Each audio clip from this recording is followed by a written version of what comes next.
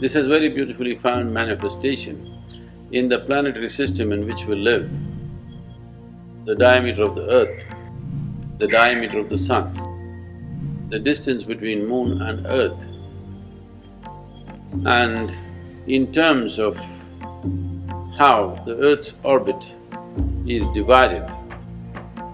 Based on this, knowing the connection between the celestial system and the human system, many things were evolved and developed.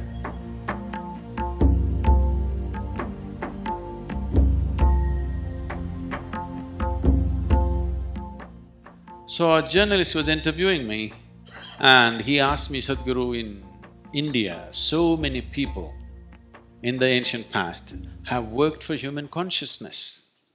Who do you think has contributed significantly in the Western Hemisphere? Without hesitation, I said Charles Darwin. So he said, how is Charles Darwin? He's a biologist. No, in the Western Hemisphere, he is the one who put this idea, if a life strives, it can go beyond its limitations. These limitations are not God-given. These limitations are not absolute. If one is willing to strive, he can go beyond these limitations. Even, a pig can become an elephant, a goat can become a giraffe. Not a small change, isn't it? I will not talk about the monkeys, okay? So this possibility that if a human being strives, he can go beyond his limitations. Then, this is close to 15,000 years ago, they asked this question, does it mean to say we can change our physicality, that we can evolve? So Adiyogi said, your physical evolution is complete.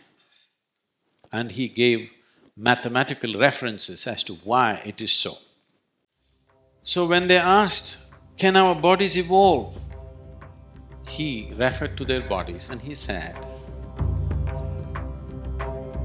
there are 114 junction points of energy in the system, which in yogic systems we are referring to as chakras. There are 114 chakras.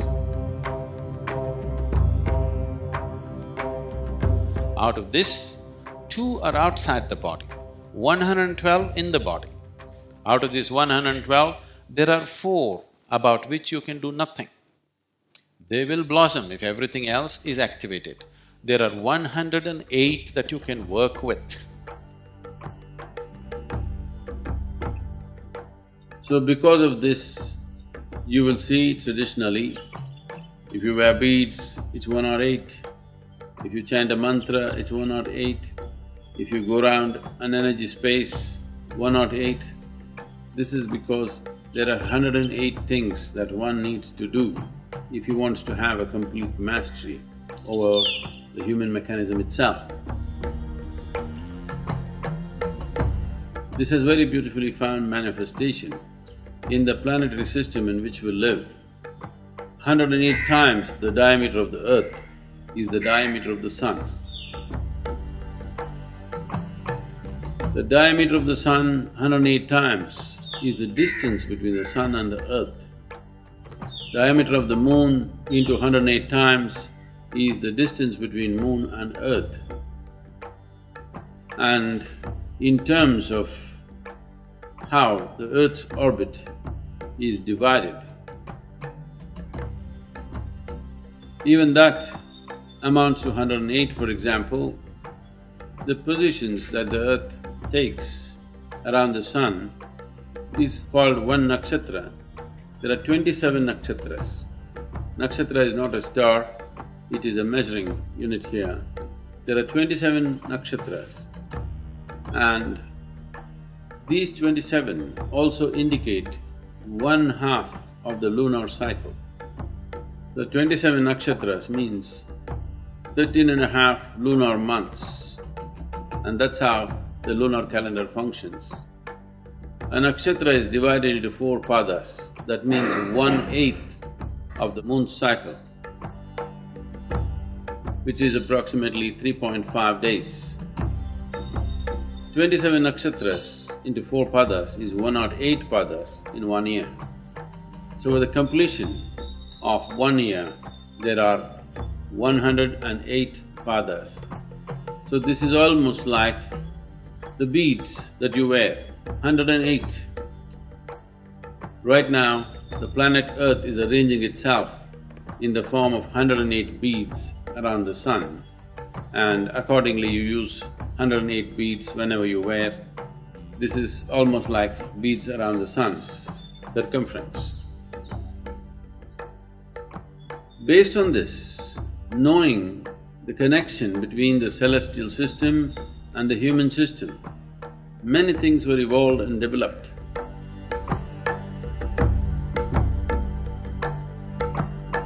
It's very uncanny that now in the last 6 years, the neuroscientists in the world are saying the same things. This has been a search, can we evolve human brain beyond its present limitations? So, neuroscientists today are saying that you cannot evolve the human brain any further, not because of neurological principles, but because of physical laws on the planet. The only way you can evolve this is increase the size of the neurons, that is one way, or increase the number of neurons, that's another way.